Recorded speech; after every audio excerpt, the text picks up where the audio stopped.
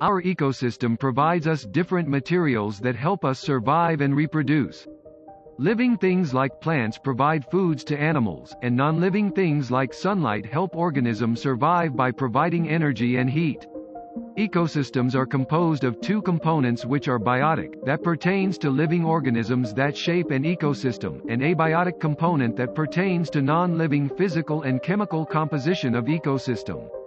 Let's discuss the abiotic and biotic components of an ecosystem here on Science 101. Plants, animals, bacteria and other living thing that is present in an ecosystem is a biotic component.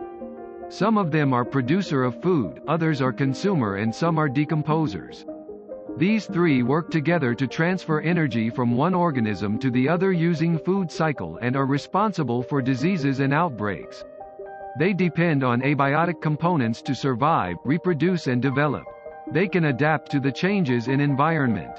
There are three main categories of biotic components.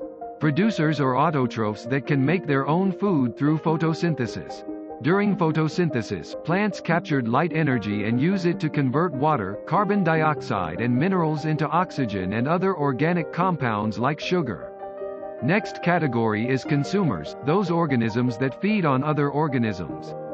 Some consumers feed directly to plants.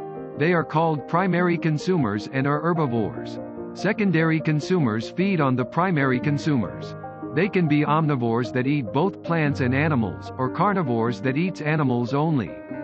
Tertiary consumer are animals that eat primary and secondary consumers. The last category is decomposer. Decomposers are organism that decomposes or breaks down organic material such as remains of dead organisms. Bacteria and some fungi are examples of decomposers. Non-living things also help the ecosystem to sustain life. These non-living things are the abiotic components of an ecosystem. Abiotic components are the physical and chemical factors that act on the living organisms at any part of their life. These are called ecological factor. Water is an abiotic component that is essential for all life on Earth. It is considered as the universal solvent since it dissolves many substances. Water is present everywhere and used in transportation, lubrication, temperature regulation, and it keeps animals' life functioning.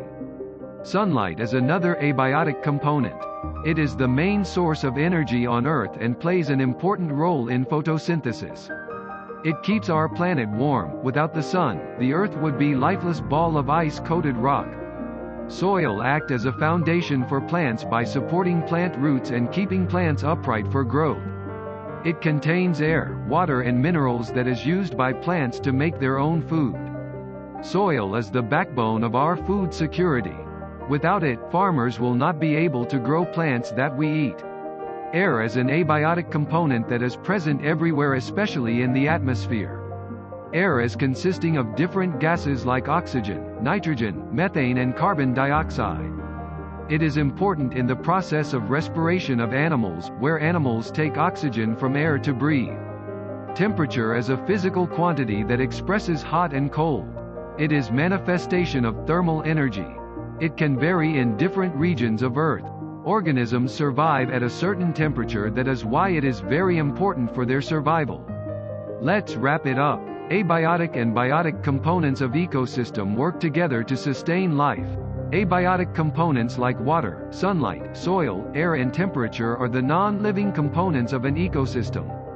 Biotic components like animals and plants are the living thing present in an ecosystem. They can be producers or organisms that make their own food, a consumer that consumes plants and other animals, and decomposers that decomposes dead organisms. Be updated by our video weekly by subscribing to our YouTube channel. See you next week.